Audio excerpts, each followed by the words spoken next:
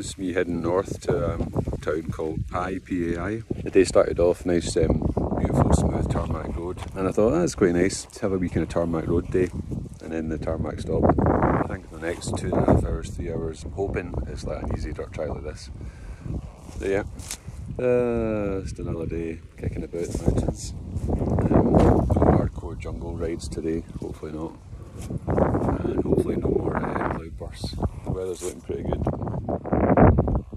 Few dark clouds that way, but I'm going this way. When your Google Maps stops showing your location and you come to a V junction, 50-50, it's turning into a little bit of a challenging ride. Some fairly kind of steep hill climbs.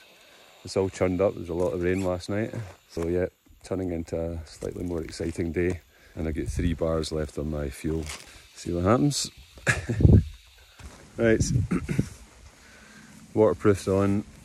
Big black cloud coming over there. My Google Maps still isn't showing me my location. It's showing me my location, but it's not giving me a route. So I'm just kind of following pinpoints that I've made. I don't know.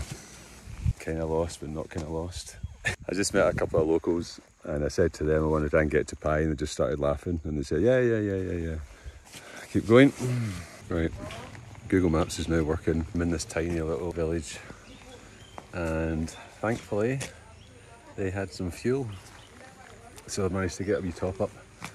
Quick snack at this wee shop there. Google Maps is working, so I now have a route.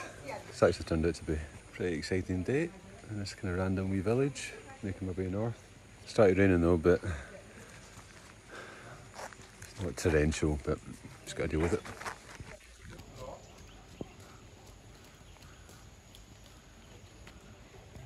That way and then left.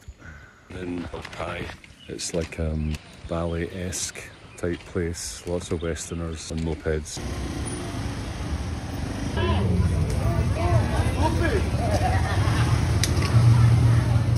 Although I'll not be staying here for very long.